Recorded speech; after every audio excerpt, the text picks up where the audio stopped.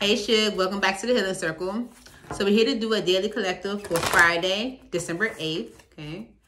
This is for Friday, December 8th. Now, if the reading does not resonate, please do not try to make it fit, okay? That's very important.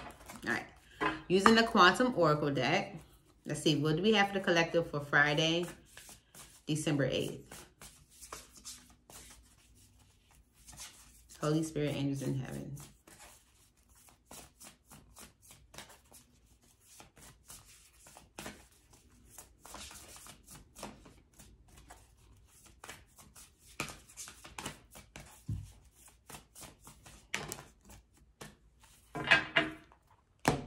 All right, so we have victim mentality in reverse. You can see that? And present power upright. All right, this is good. This is good.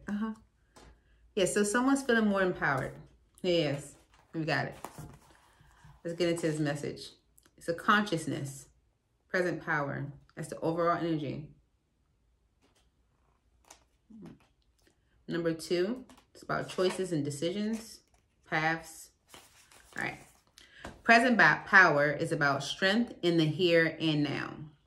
And it says, a man stands on a pedestal, holding a chain on each hand. The chain in his left hand, representing the past, holds a powerful lion. The chain to his right, representing the future, holds a tiger. The beasts are quiet, and the man is in control. Thoughts about the past and worries about the future can neither run away with him nor consume him. This card is letting you know that you have significant power now, and there is some present issue that will benefit greatly from your attention. If there's a matter to be resolved, a project to be finished, or a decision to be made, now is the time to prioritize it. You are in a position of strength, so keep your thoughts focused on the issue at hand and be ready to take action. Joyous opportunities are opening up for you at this time. You're now capable of taming the rampant, fragmented energy in your life by staying strong in the current moment. The past is over, and the future will bring beautiful blessings as long as you continue to be conscious of your power in the present. Okay? No longer a victim. Let go of with the victim mentality card in reverse, it's like let go of the feeling like you have to deal with certain circumstances, okay? Let go of that energy or even that expectation. Okay? You do have the power to make the changes that you want in your life. Your past doesn't hold you back, and neither does the worry about the future, okay? The 7 of Swords, and the Moon, and the Star. That Devil energy. 2 of Swords. 3 of Swords.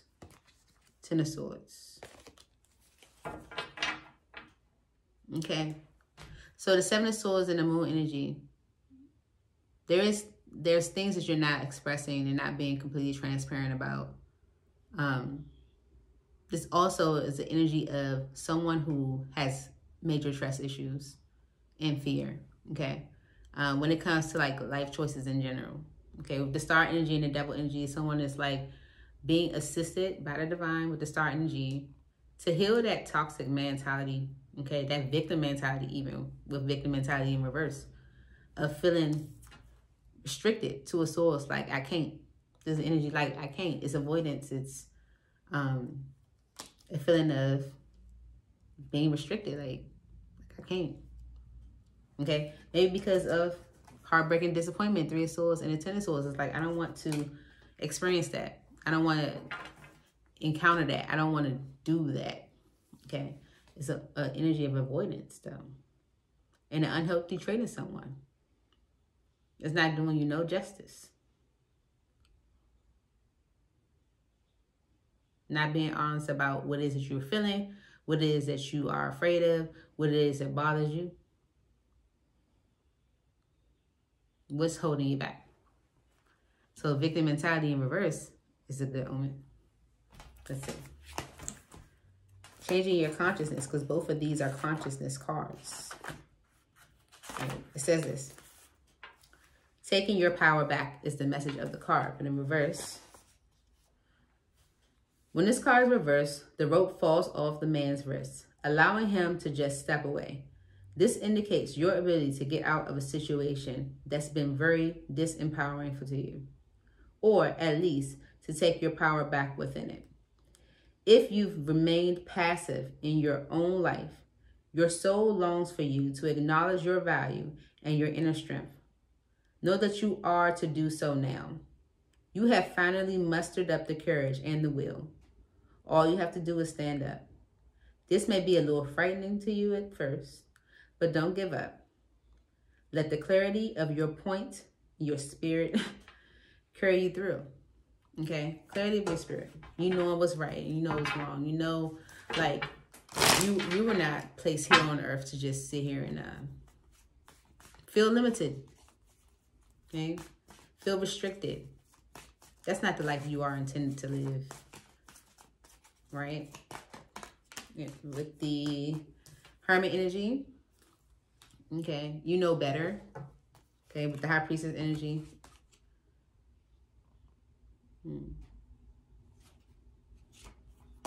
There's a lot you're not sharing. You're not being honest. Okay. That you're holding within, a lot you're thinking about. Knight of Pentacles and procrastinating.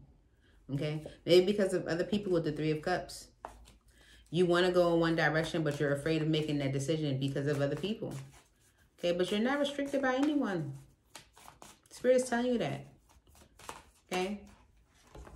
Yep. Ten of Pentacles. Yeah. This is your opportunity. Ten of Pentacles is the Six of Wands.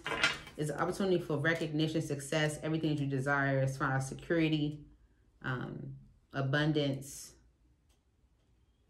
Right?